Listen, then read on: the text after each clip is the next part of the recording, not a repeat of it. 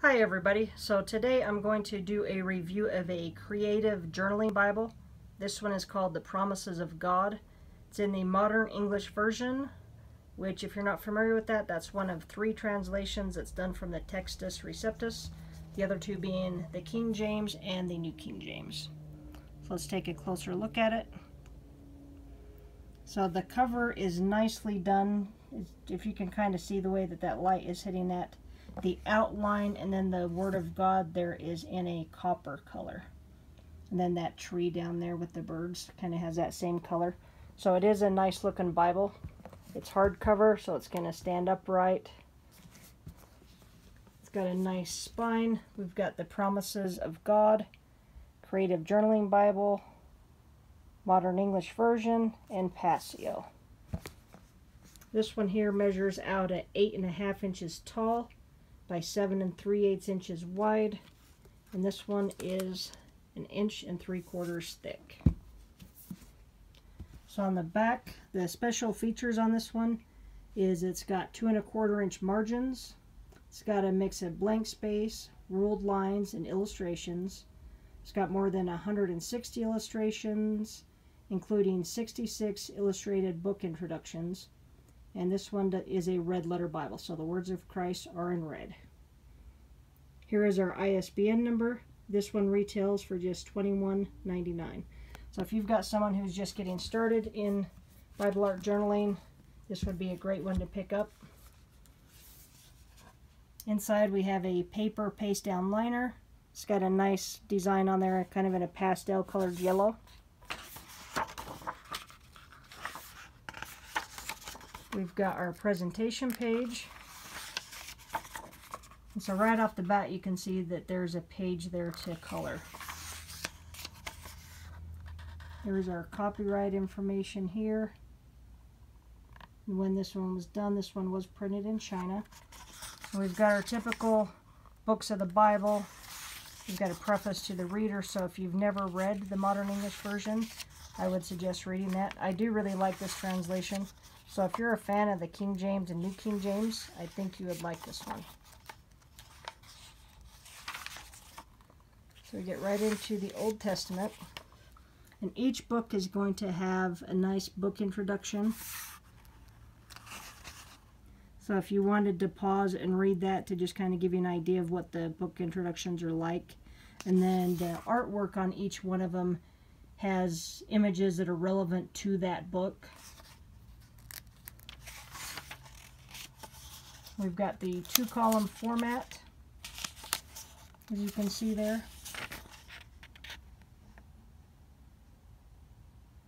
So on pages with the pictures, you are going to see that, especially in this area where there is no writing. So if there's an image on the other side, you are going to get the ghosting on there. But on pages where there's just the text, it's not that bad. So there's a nice, really detailed picture that you could color. The way it's designed, it's kind of designed to look like the globe. So that there is kind of neat. This one here, the font, and then we've got quite a few of the just solid blank pages that are lined. So this one would even be great for note-taking because you've got those nice lined wide margins. So on pages where there's just text only, the ghosting is not bad in this one at all. And this is an 8-point font. So I marked a few of the images in here to kind of show you. So looks like they tried to make them relevant to the areas of the books that you're in. So in here we can see that we're in Exodus. And over on this page here is when it's talking about Moses parting the Red Sea. So we've got the waves on both sides of those page edges. So the artwork is relevant to the text. So I did notice that, and I do like that. But there's a lot of illustrated verses in the margins. So if you're not real artsy, there's still plenty of stuff to color in here. And there's another one of those book introductions. There's quite a few pages where that's just the lined paper. So even if you didn't want to do any artwork, this would also be a nice note-taking Bible as well.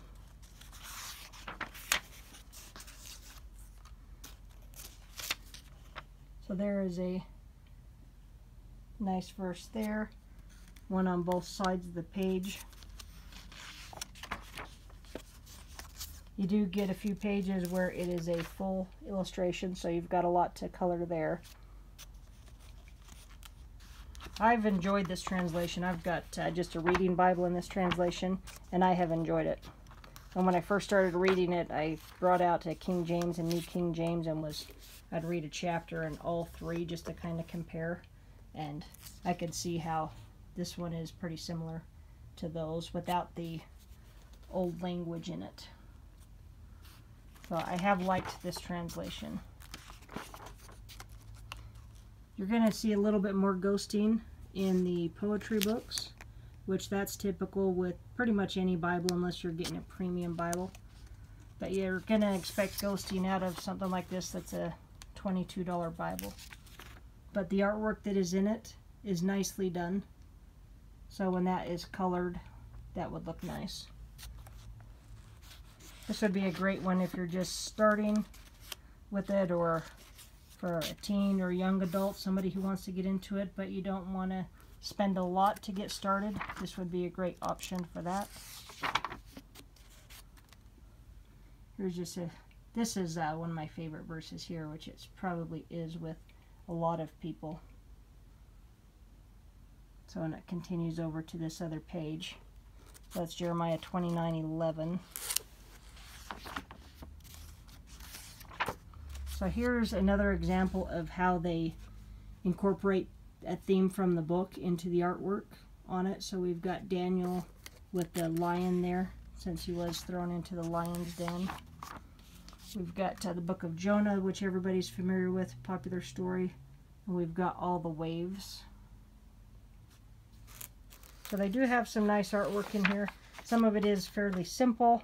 Now there are some images in here that I did see that some people may not like. So if something like this there is going to bother you, I've got two other ones marked that I'm going to show you. So I marked the few that I did see that were things that people may or may not really like.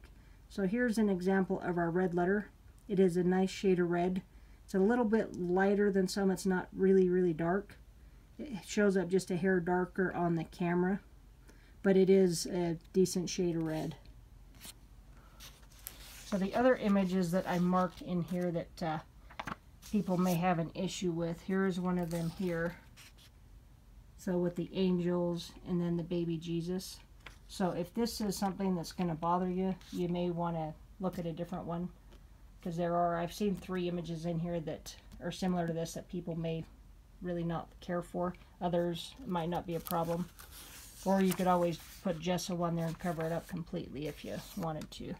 So I just thought I would show the ones that I have seen that people have kind of voiced concerns on reviews that I've read. So, but I only did see 3 out of this whole Bible, so those are the ones. So if they don't bother you, then this would be a good option for you. And if you haven't read this translation, you know, that would be a good way to, one, get a new translation and get a new coloring Bible too. So, but they did do a good job with the different artwork. There's probably less artwork in this one than I've seen in some of the others, but I do have a few journaling Bibles in my Bible reviews list, so check those ones out if this is your style of Bible.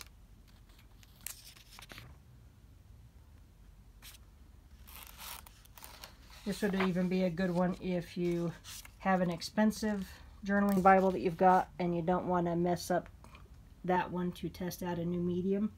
This would maybe be a good one. I like that image there.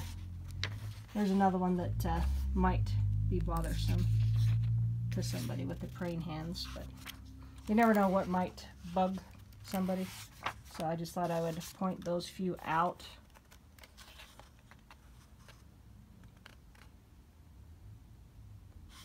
The paper is nice and smooth. The print quality is good. I mean, it's only an 8-point font, but you can see that that's very clear.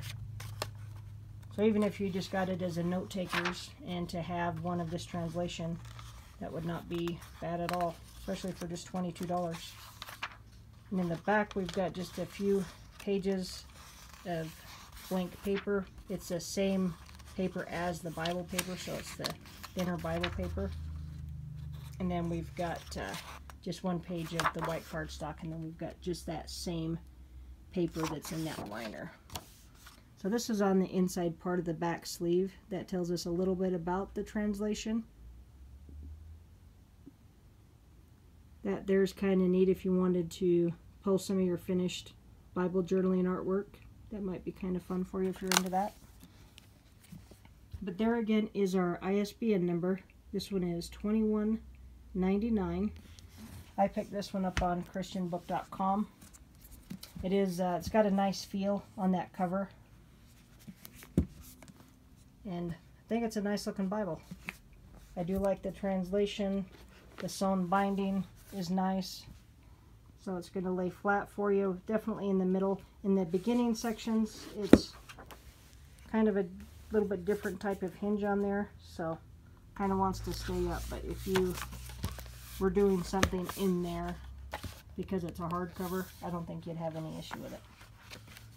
So not a bad Bible, especially for $22. And also check out the Modern English version. There is a really good video here on YouTube that's about, I think it's about an hour long, that somebody does a really good review of this translation. So if I can find that, I'll put a link to that in the comment section. But I've listened to that a few times, and it's good information about this translation. All right, thanks for watching. Have a good day.